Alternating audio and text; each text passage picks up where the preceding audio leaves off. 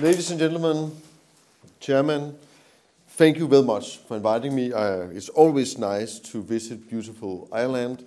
It's always a pleasure to stay with the Irish people, and we had a very good informal meeting.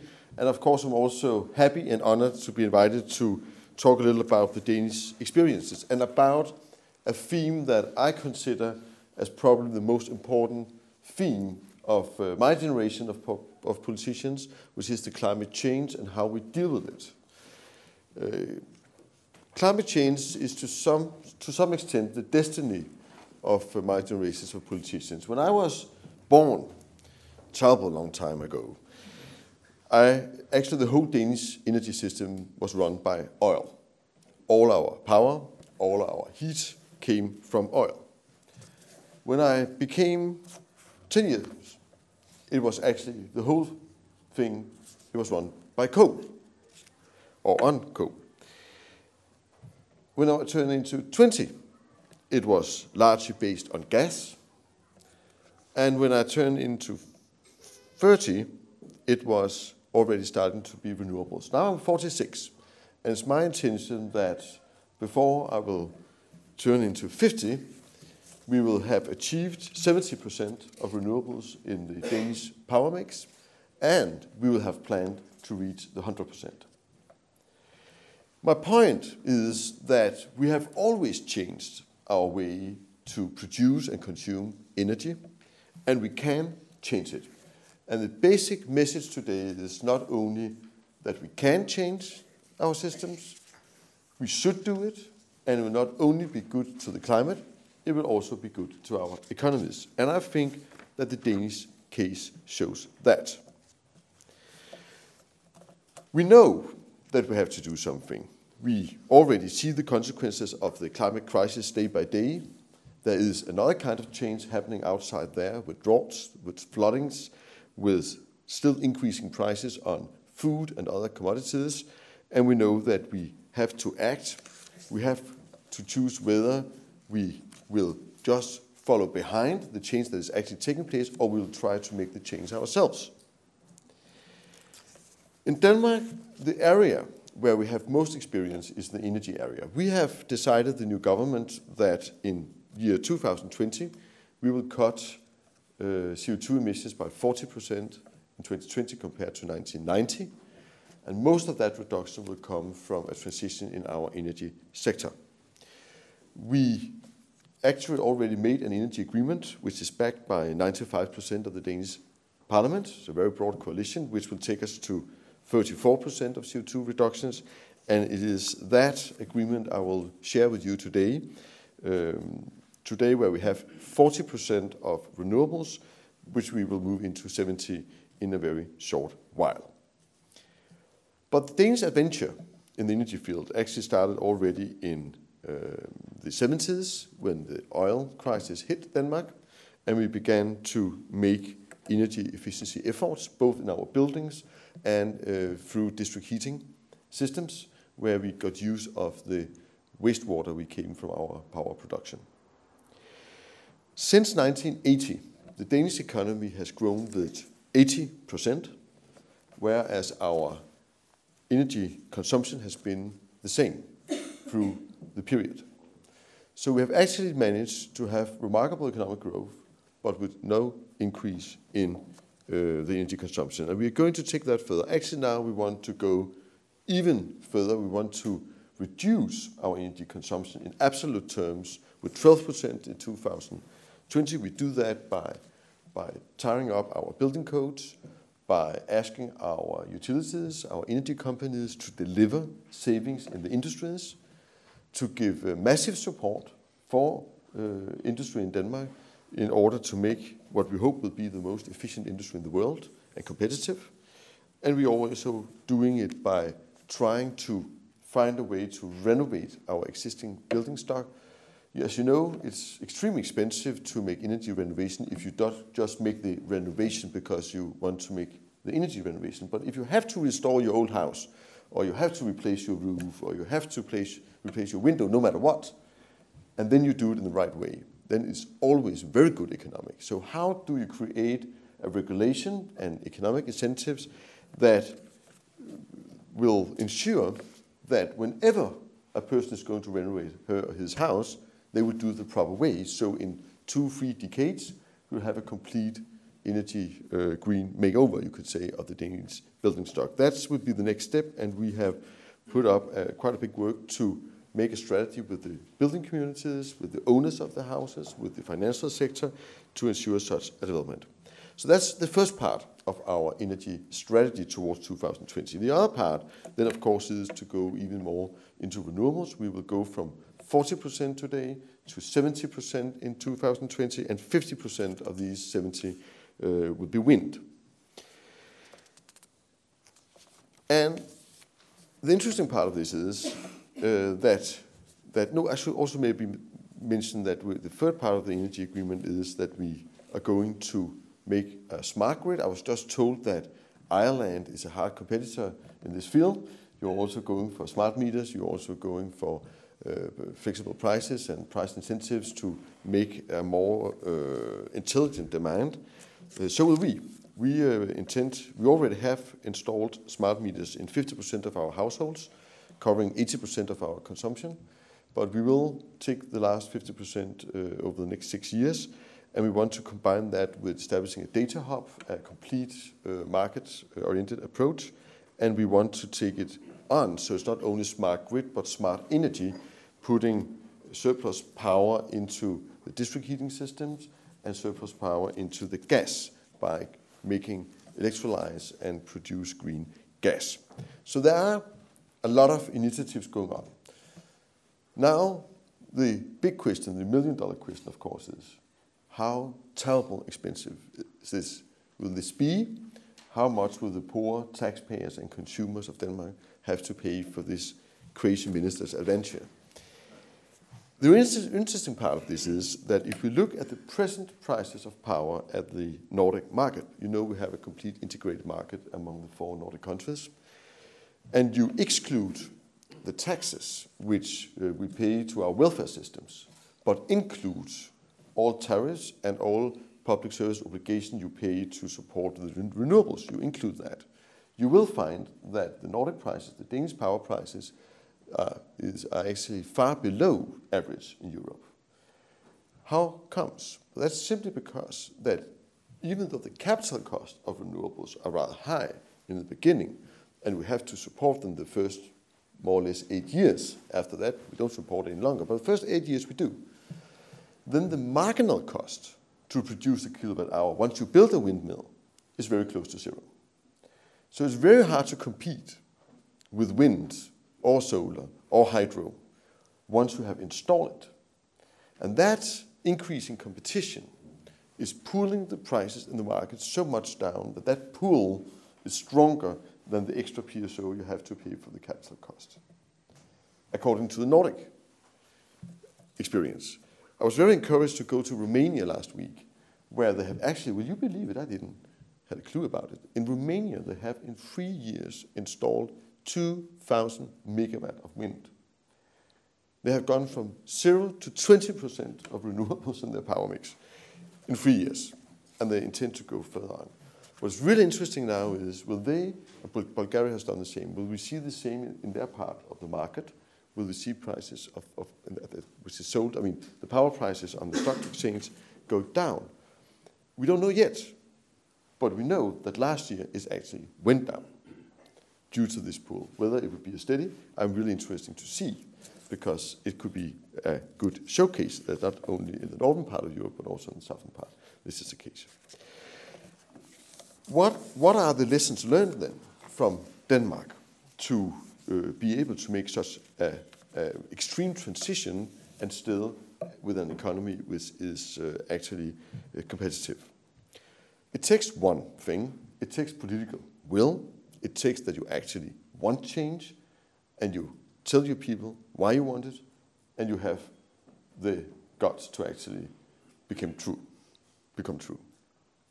Secondly, it of course takes that you get your analysis right, that your decisions are based on a strategy with a lot of scientific and knowledge input to it.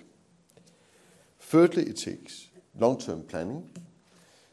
We have a very good tradition in Denmark for broad coalitions behind the energy packages, not because we agree, actually we heavily disagree on almost everything, but because we know that the investments we make in the energy sector, it would take 2, 3, 4 decades before you see the real consequences. And we need long-term stable mechanism, which brings me to the fourth point, which is that we need a consistent regulation, which means that the investors, the private investors, because all this in Denmark is paid by private investors. There's not one public money in it.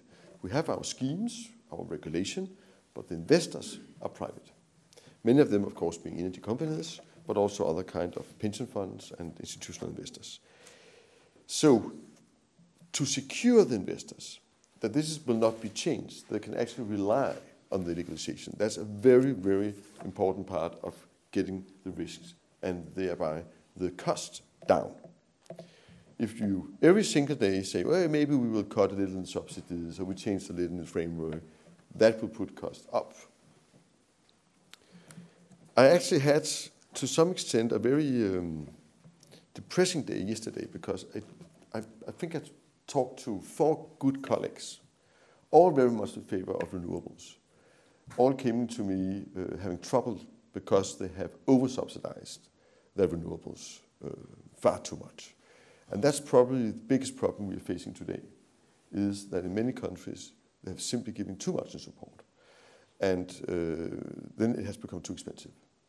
So it is an art how you actually make a stable regime that gives exactly what it takes to compensate for the high capital cost, but on the other hand, does not overcompensate so that consumers and industries feel uncomfortable by doing it. And here I think that we have a lot to learn from each other in Europe, and we should be much better in sharing our best practices in exactly this, which is, a whole scientific, I would say, approach would probably be valued here. You need the investments, as I just said, but my 2 final points are probably the most important ones. How do you get the public support, which is required if you should have a long-term planning? And there's not one answer to that. Of course, just ordinary enlightenment in the public schools about the necessity of the green transition is an important part of it. Of course, to take into account environmental issues. You don't plant a windmill just next door to a house with health problems and damages of the value of the house as a consequence. You try to do things in a proper way. But besides that, probably the best thing we have invented in Denmark when it comes to public support is that when we build windmills and parks, we actually ask all the private investors, whenever they do it, to offer 20% of the windmills ownership to the neighbors. They have to pay for it, but they only have to pay the cost price. So instead of going out in the morning after a good sleep, looking at the windmill, thinking, oh, this is taking the value out of my house, people are just counting 10 cents, 20 cents, 30 cents in my pocket. And that helps. That helps a lot. And we are going to take that scheme further on, and we are in our next efforts actually expanding it so also local municipalities and enterprises can take part of the shares. My final point, which we come to the lessons learned in Denmark, and which is probably the most important part of this and the most important experience we got in Denmark, which we have actually used quite a lot of time at the informal meeting to discuss, is as bigger and more well-functioned market you have got to sell your renewables at, as more profitable your renewables will get. The secret behind the low prices in the Nordic market definitely is that we have a completely integrated market. When it's blowing in Denmark a lot, we can sell the power to our neighboring country, and when it's not blowing, we can import electricity. And my dream is to expand that market, in the first place to a North European market with connection to also UK and indirectly to Ireland, but also to Poland and to the Netherlands and so forth, simply to expand it, because I am completely convinced that this is a answer to the backup challenge, but it's also a way to make it economically more beneficial for the investors and for the consumers. Because when you create a market, when you create good interconnections between the countries, you also create higher competition, and you lower prices by that, which is good to the consumers. And to some extent, the last big energy agreement in Denmark has actually been financed by ensuring a higher degree of competition, which will take the power prices down. And then we add a little of the public service obligation to pay for the renewables. But I think that's a beautiful package that you can actually, to some extent, finance the investments in renewables by making a more efficient and competitive market. So that's what we have to do in Europe as such. There are too many countries in Europe which have actually invested a lot in renewables, but don't get the money out of it, which they should. And it doesn't make sense to build more renewables before you have a market where you can get rid of it.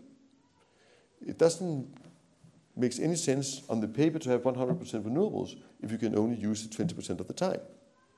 So that is just as important. I use the impression that it takes both a mother and a father to get a beautiful child. And it takes both renewables and a market to actually get an efficient result in a green transition which you can pay. Now, that brings us to the European politics.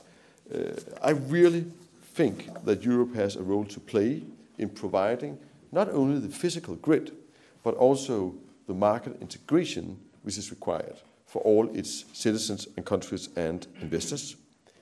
We have a crisis in the common European energy and climate policy right now. The prices in the ETS systems are far too low. We are lacking long-term targets for 2030, and we are lacking unity on what is actually the speed and the way we are heading at. It would be my hope that we will be able, rather shortly, to make a backloading in the ETS system, although the vote failed in the parliament last week. I still have a hope that in a second round we will be back on track. I think it could be possible to actually gather the council around such a solution. It's not a given thing, but I would estimate that it would be possible because everybody kind of realize that if we don't fix the ETS, we don't have a common European climate policy, and that will be more expensive to our industries. It will be more expensive to our consumers if all 27 countries, each of them will have to deal with climate politics alone. But it's also obvious that a backloading solution in the short term will not solve the problem alone. We need more structural reforms. We need long-term planning. And the Danish position is pretty clear. We want 3 targets for 2030, 1 on the CO2, 1 on the renewables, and 1 on the energy efficiency. And we want that because I think that as clear a signal we can send to the market for renewables, to the market for energy efficient technologies, as cheaper we will get them. As more secure the investors are, as cheaper, to a cheaper rent, they will give us their money.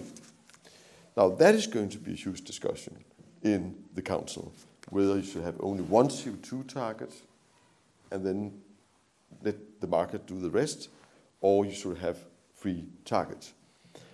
We did a mistake when we made the 2020, because when you take the energy efficiency target of 20 and the renewables targets of 20%, and you sum them up, it becomes into more than 20% CO2 reduction. 20 plus 20 is not 20. So due to that, that's also a structural problem in the ETS system, that the allowances prices are simply too low due to that. So next time, we should have a target of renewables and energy efficiency that sum up to a CO2 target. And what should that then be? I don't know. I don't know what would be possible, but I know that if we are going to actually live up to the European policy of reducing our greenhouse gas emissions with 80 to 95% in 2050, it should probably be something between 40 and 50% of CO2 reductions in 2030 if we should do it in a cost-efficient way. Is it doable? Of course it is. Okay.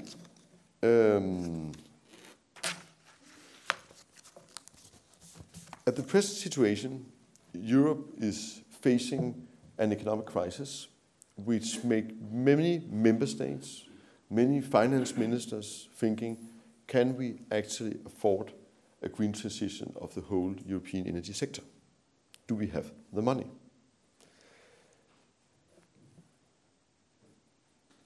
I probably won't surprise you by saying that my point of view is that we can't afford not to do it. Europe is the region, the continent in the world with the highest share of imports of energy. In the last 25 years, we became 1 billion more middle-class inhabitants on Earth. The next 25 years, we will be 3 billion inhabitants, middle-class inhabitants more, having their first car, their first house, their first everything.